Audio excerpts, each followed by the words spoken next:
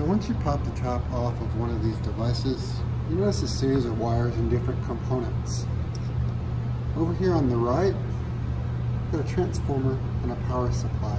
The purpose of that is to convert the wall voltage that you plug into the wall outlet, which is 110 volts AC, into other voltages, such as DC voltages that are used to run lots of these chips and circuit components up here. Those are the ones that are useful to make the measurement and present the data in the front panel readout. We won't talk much about that in this video, but instead what we will talk about is the optical layout, which is over here on the left of the device, okay?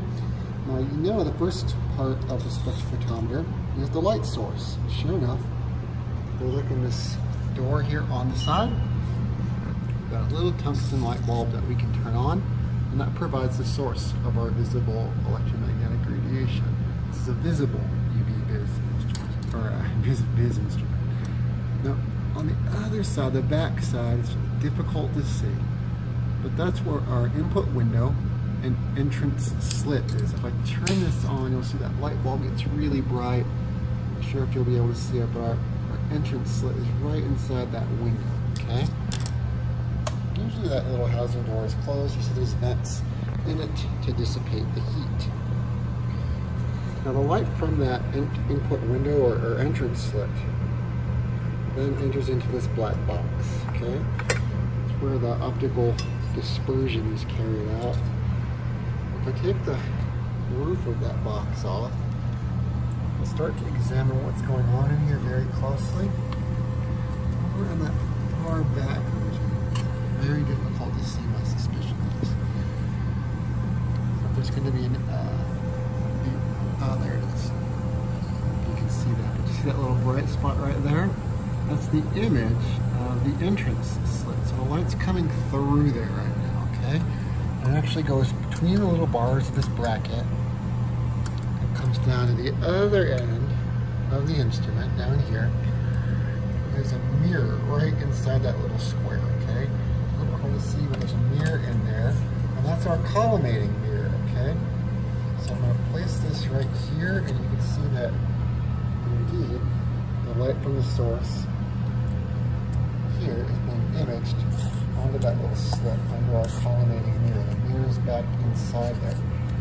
Now that light gets reflected back in the opposite direction, back over here.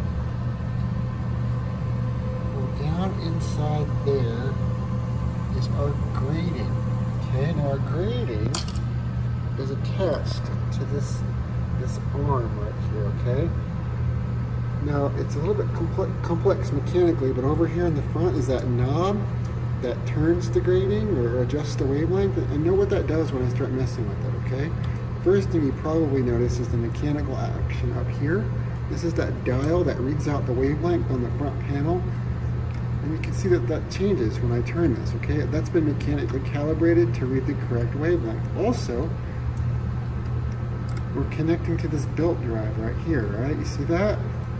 And if you look at what that does down here, it turns that little cam, or that rod, and if you look ever so carefully, notice that what that's doing is basically moving this piece of aluminum rock back and forth, okay? Now, that piece of aluminum is attached to this piece right here, which ultimately mounts to our grating, our diffraction grating, which is back inside there, okay? So basically what happens then is when I turn this knob, I'm basically tilting that grating differently, okay? Now if you look really closely, you can see a rainbow of light up here, back here, okay? Now remember what's happening, the light comes in from our entrance slit through here, off this concave mirror, our collimating mirror. The light reflects back to the grating, which is inside here, you can't see it right now. The light's being dispersed into the rainbow of colors, okay? The Roy-G Biv pattern that we're familiar with. Now if I turn this grating, watch what happens to the placement of the light. You see it's kind of moving left and right. I'm basically moving the position of the different colors down there on that projection screen. Now, of course, in operation, we're not going to have a projection screen there, but instead, I've got another hole. Inside there is our focusing mirror. And basically, if I change this dial, I can then change what colors of light basically will make it to that focusing mirror. What colors of light will bounce off that focusing mirror. The light will bounce back this way, reflect off of this tiny little mirror right here, and move towards the front of the device. And if you notice towards the front of the device, what do we have? Our familiar cuvette holder. Right? This is a standard 1 centimeter cuvette that you place down in here.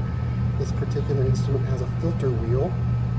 This filter wheel is basically used to filter out stray light. It's just an optical filter that allows certain wavelengths to pass. And we have our sample, our cuvette, and then towards the front of the device, down through here, take this off, we've got our detector. And this is the detector circuit board right here. And you can see if you look on that circuit board right there is the circuit symbol for a photodiode. And indeed this is a photodiode based instrument. So there's a little photodiode in there, it's a light detector. And after we spectrally select the color up here in our monochromator, we pass that specific color through our sample. It is incident on the photodiode down there, and that's our detector. It converts our light intensity into an electrical signal, and then all of these circuit components basically read that electrical signal and present the data to the user on the front panel interface. So that's the insides of a VIS Spectrophotometer.